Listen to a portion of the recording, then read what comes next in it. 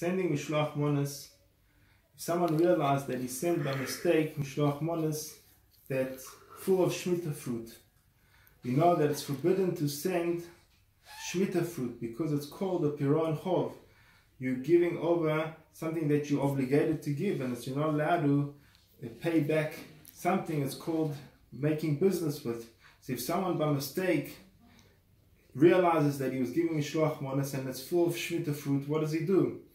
So it's not called that he gave Mishloach Manos and he has to give it again. He didn't do the mitzvah, he has to do it again. And of course, if someone sends Svichin, Isur Svichin, if it's grew by a Jew in Eretz Yisrael, so it's Isur Svichin, and once in a while I have any enjoyment out of it. If someone sent it to him and he realized that the Mishloach Manos was Shemitah fruit or Svichin, so he has to send another Mishloach Manos. The first mitzvah, the first Mishloach that he didn't do the mitzvah.